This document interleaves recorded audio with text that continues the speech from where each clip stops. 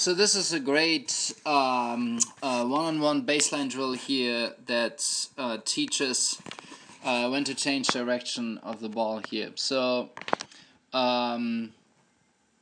here players play ground strokes cross court, and yeah, 1 point is awarded for each point won. Pretty simple. But if either player here feels he can change direction of the ball here by hitting down the line and win the point, he can go for it and hit down the line. When this happens, the rest of the point is now played out against the entire singles court. So yeah, so they're going to be playing cross court, and if one player decides here to go down the line, now the entire court is open, so they can play out the point.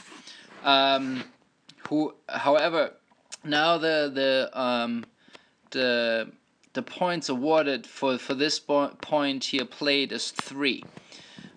So you have to be really aware of when to be more aggressive and just go for the shot down the line here. So again, they're gonna start out playing only cross court. Let's go back here to the ready position, to the starting position. They're going to rally cross court back and forth, and if one of the players wins the point, he gets 1 point. However, if one ball, let's say, is short, let's go back. Let's see here, this player hits a short ball. Here number 1 now thinks he can go down the line and be more aggressive.